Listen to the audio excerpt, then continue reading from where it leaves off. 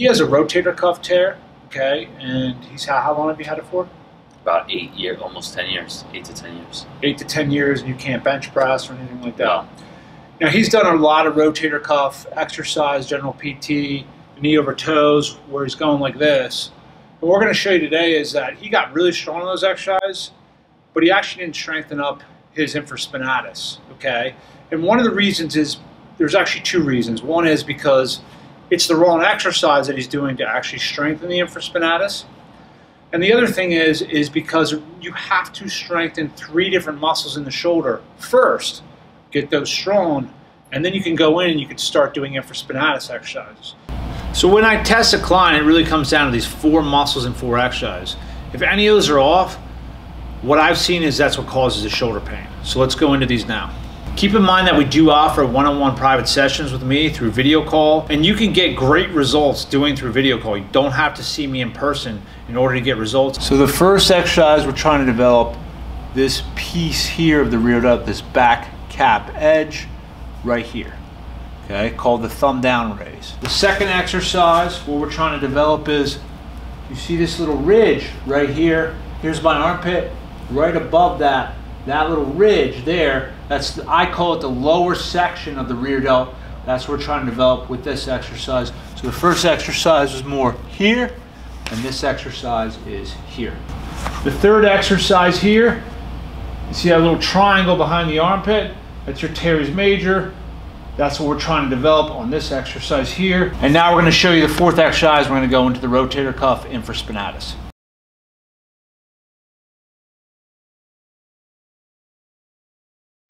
So you see him doing this exercise here. This was one of the ones that he really got good at. Okay, knee over toe exercise.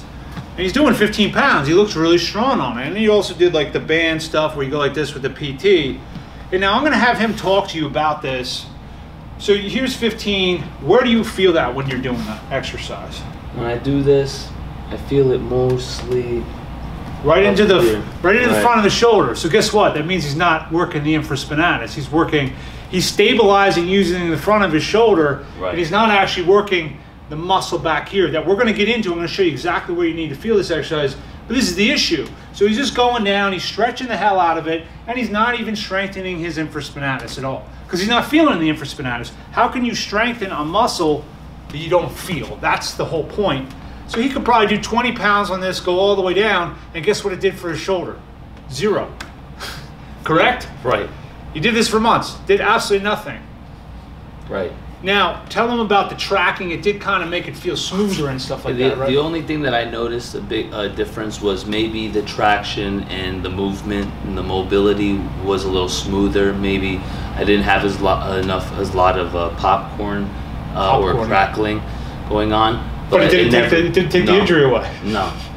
So I still have the weakness there, never fixed the weakness at all. So now we're going to go in, I'm going to show you how weak he is actually in his infraspinatus. We're going to go into that now. So when he's doing this exercise, I like just locating, here's the armpit, right behind the armpit.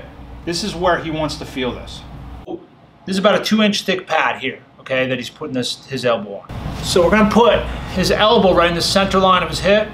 We're going to we don't want this hand to go outside the elbow. We want it just slightly inside. It's basically at 90 degrees, okay, a little bit inside 90.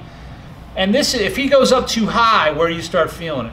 In the front? In the front. So literally to connect to that muscle, he has to go from here to here. If he goes too low, what happens? More into the front? Yeah.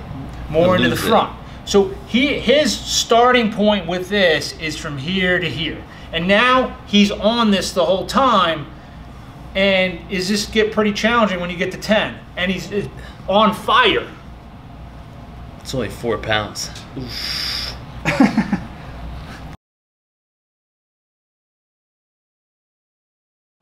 Now what we're trying to do is, and how I know he's ready for the next step of this exercise, is he can get to 45 degrees, feel it in the back, in that proper shoulder, get to 45 degrees here, and he can do that with 5 pounds. Once he can do that and only feel it in the back, then he's ready for the next stage. He's not ready to move on to this exercise, but we're going to show you just how hard this is to do just with 1 pound. Okay, he's got to get to 5 pounds with the pad to get into this position. So now what we're going to do is we're going to take the elbow. Here's the center line of the hip.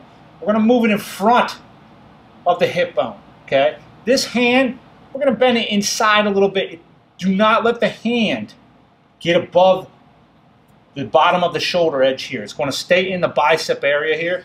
And now, I should be able to fit 2 fingers under here. Keep that. So he's not touching his side. And now down and up and rotate. Yes. Stay lower.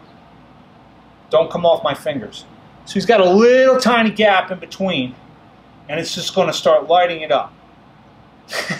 So he's only at 5 reps. 6. And you're feeling all in the back? Oh, yeah. So he's only at 1 pound. He's got to master this with 5 or 6 pounds. And that's going to be very hard to do. Oh, yeah. Good. Stay inside. So when we're on the ground in that pad or the other one that I showed you in this position on our side, we're going to get more behind the armpit because we're involving the teres minor that hooks down below with the infraspinatus. You're getting teres minor and infraspinatus. This exercise here is going to be, I'd just say, call it upper infraspinatus, no teres minor. Okay, this is going to really focus up high. What this does is it's going to allow you to get your arm back up nice and high on this position. As this gets stronger, your stretching ability will improve back here in your range of motion. Okay, so this is kind of the final stage of the exercise. So we're going to go into that now. So go ahead, into it. So the key is his triceps not hitting. He's going to have his elbow just slightly below the shoulder here, okay, right here, a couple inches below, right there, that's good. He's going to have like 10-20% elbow pressure the whole time. And then he's going to come down where he feels a little gentle stretch here, and then he comes back up, and then he feels the back of the shoulder working there. Back down.